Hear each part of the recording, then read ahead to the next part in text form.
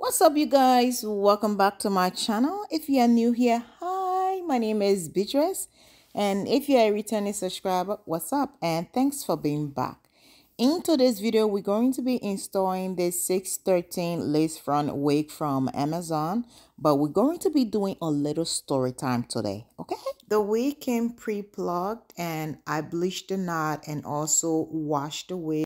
So let's just do little story time about this wig.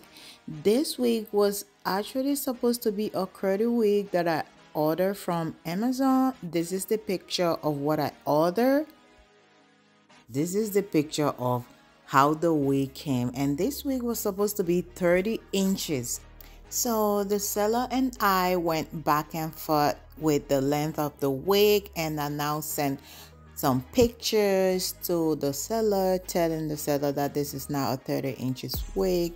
I know exactly because I did the measurement and it's not up to the length that I wanted. I'm going to return the wig. The seller didn't want me to return the wig. The seller now said they're going to refund me my money so I can purchase another wig. But that was good, but I didn't have the time anymore to wait for another wig because I was traveling the next day for my birthday.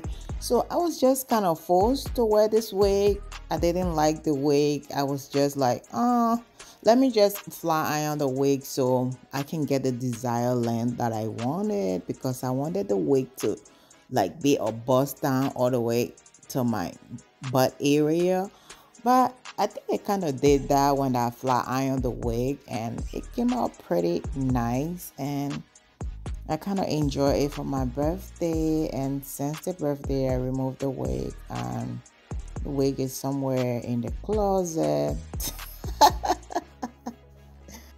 So I'm not going to be dropping the link of this wig in my description box below this video, because you guys already know I'm not going to recommend this wig at all to any of you guys.